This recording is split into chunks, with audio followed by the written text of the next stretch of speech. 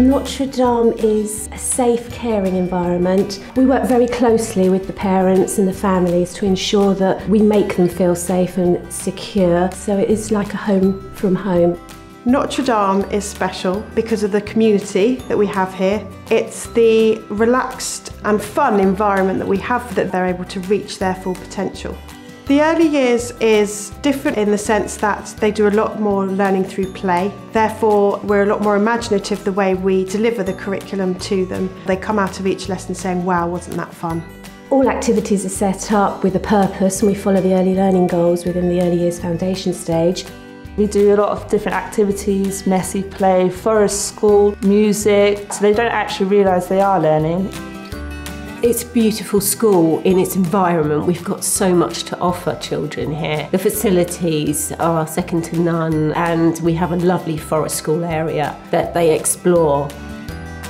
We have playtime, painting and drawing. I like swimming, doing the painting, pizza, margarita pizza, playing with my friends. It's gonna be a busy day for us.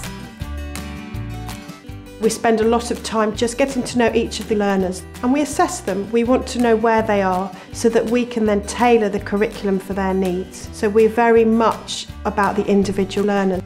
The foundations that we give them helps to build that confidence and to become independent learners, which in turn gives them the chances to do well later on. And I think we achieve that really well here at Notre Dame.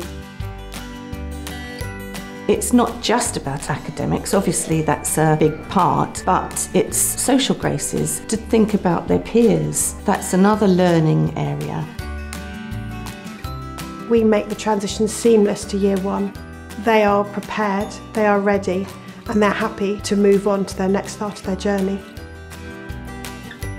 Every day there's something new, every day is different.